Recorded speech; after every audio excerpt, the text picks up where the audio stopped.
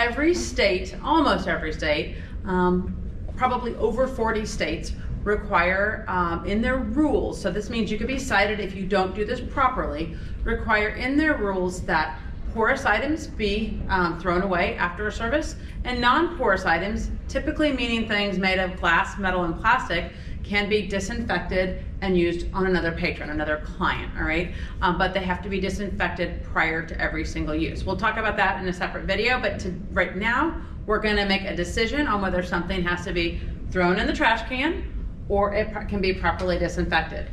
The other question is, if it can be disinfected, what's the right container, all right? So Melissa is going to pull out, they've got their little basket here of things that might have gotten dirty or have been used in a service, and we're gonna make a decision as a group, can it be disinfected? And if so, which is the right container? We have a jar and we have a tub.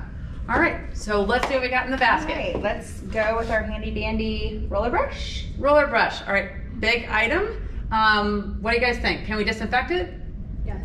Absolutely, right? They're expensive, I wouldn't want to throw it away. It is made of all synthetic materials, so it can be disinfected. There's nothing porous on it. But what container does this properly go into? What do you think? Well, because of the length, it probably wouldn't fit in this one, so. Let's say it fit here. All right, so here's the deal.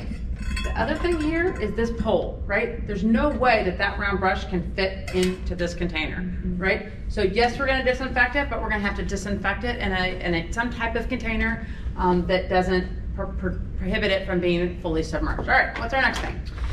Maybe some rubber gloves. Rubber gloves, okay, so those gloves look like nitrile gloves, something you're probably wearing a lot of these days, COVID precautions and all. And those gloves, once they're dirty, they're a one-time use. So when those are dirty, what do we think? Do they go get disinfected or do they go in the trash? We know where those go. Those are one-time use items. All right, what do we have next? Neck strip. Neck strip.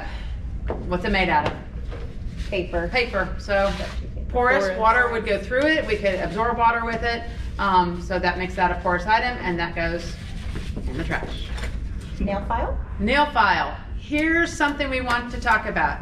On a nail file, you might find some that on them say disinfectable or sanitizable. A disinfectable label on a nail file does not make it disinfectable. All right, if it is made out of paper products, it is a porous item and it needs to be what? Trashed after every single use.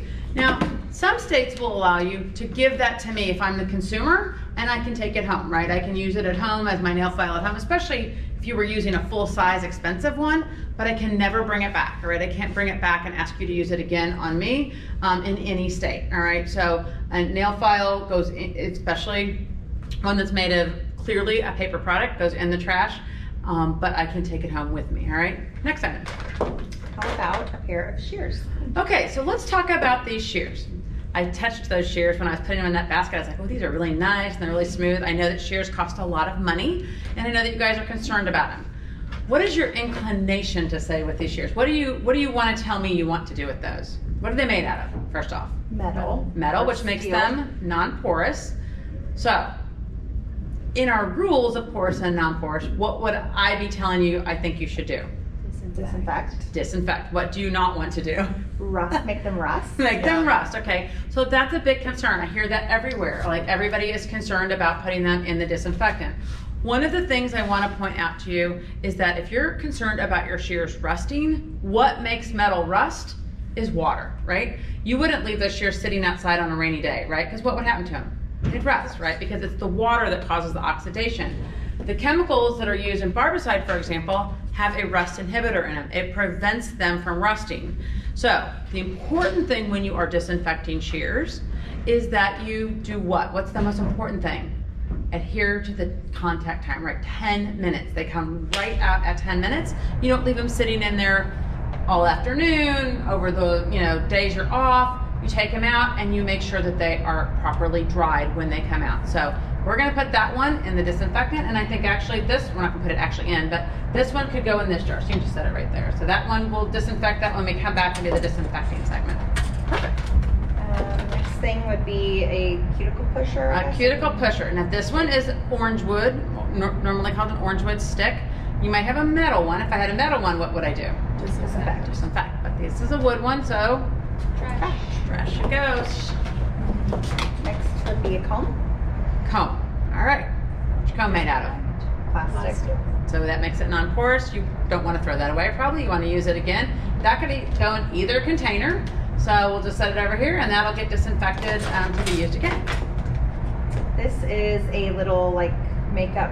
A mascara Brush. wand tip or a brush? It's just an applicator. Like an applicator brush. All right. Now, what's it made of?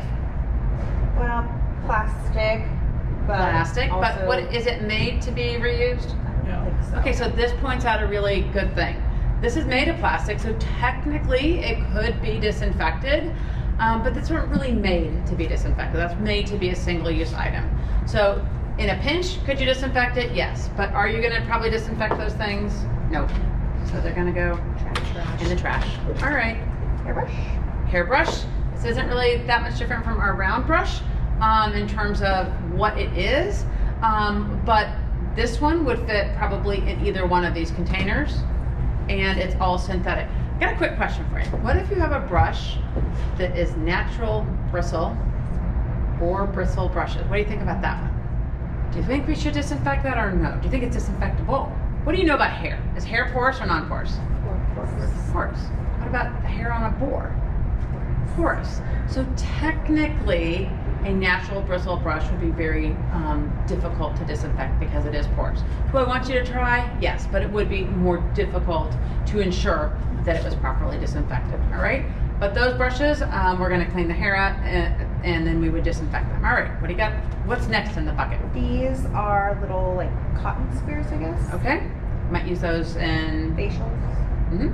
anything, Nail nails polish maybe, remover. all kinds of places. All right, what do we think about those? What are they made out of? Cotton. Do you want me to reuse them on you? No. No, you would Trash. like me to throw them in the trash.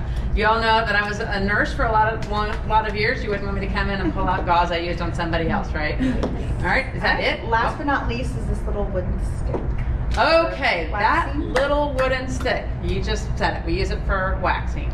And if you've ever seen me speak about waxing services, the biggest bane of my existence is the reuse of something like that, right? Because when you reuse that stick, what you are doing is taking any type of fungus, bacteria that's growing in that wax and that's or on the surface of the wax more likely, and moving it to your client and then moving it to the next client and the next client. So that stick goes where? Trash. In the trash. If I didn't want to use these sticks and throw them away every time, what's an alternative? What's something else I could use? There's two ways I could do it in the waxing room. One of them is I could use a different type of spatula. What kind of spatula could I use that I could disinfect? Plastic. A plastic or a metal spatula, right? And then I could disinfect, I could have a little jar of disinfected plastic ones, use those, one for each dip, and then disinfect them all at the end of that service and use them again. A little more time consuming, but it would work.